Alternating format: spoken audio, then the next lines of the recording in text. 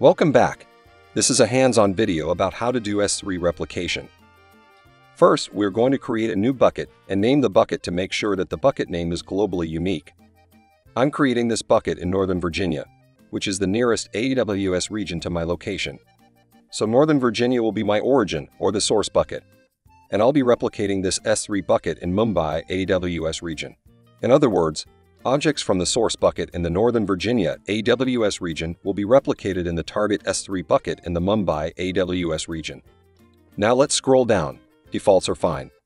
So one thing I need to do is to enable versioning, because replication only works if versioning is enabled. Rest all default settings are fine. Click on the Create Bucket button to create this bucket. Since this is a brand new S3 bucket, there is no object in this bucket. So I upload a file to this bucket.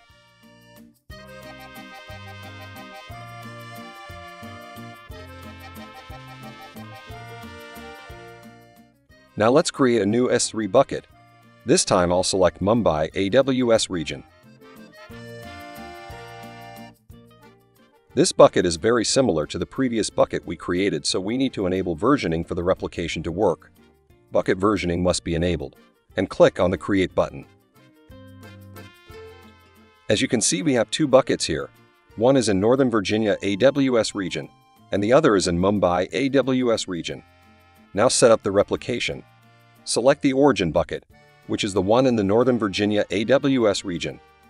Click on the Management tab. On this page, we will click on the Create Replication Rule button. Let's provide a name for this replication rule.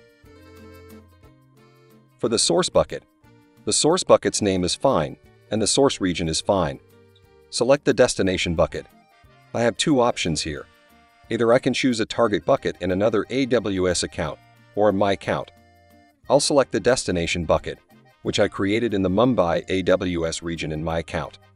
I'll click on the Browse S3 button, and here, I'll select the bucket. For the IAM role, I'll let AWS create a new IAM role for this replication. Rest all default values are fine, as this is just for the demo to understand how S3 replication works. Click on Save. Here you can enable a one-time batch operations job to replace any existing objects in the target bucket. But for our case, we will replicate new objects that will be uploaded to the origin bucket.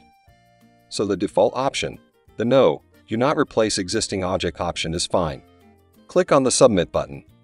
As you can see that the replication rule is created. Now let's upload a new object in the source bucket to check if our replication works.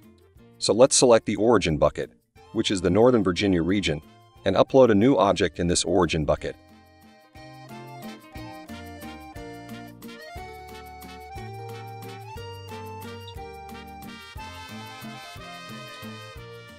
Click on Upload Bucket.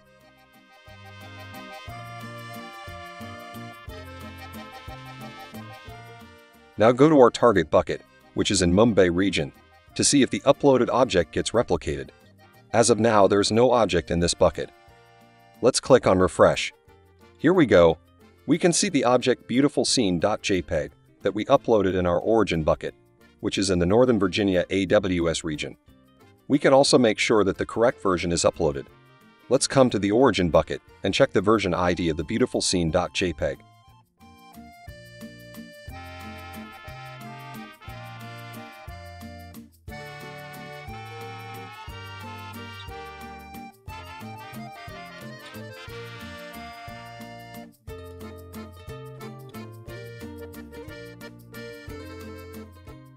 Now let's upload a new version of Riverside Scene.jpg into the origin bucket so if it gets replicated.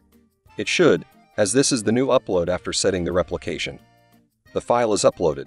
Click on the Show Version so that we can find the version of the uploaded file, as we have two versions of Riverside Scene.jpg. And note down the version ID at the latest Riverside Scene.jpg. The last three letters are UGS. Now come to the target bucket. Click on the Refresh button. It is not replicated yet. Let's click on the Refresh button a couple of times.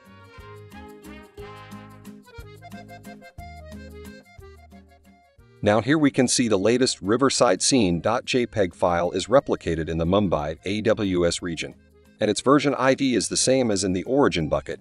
The last three letters are UGS. We can verify it by looking at its version ID in the origin bucket.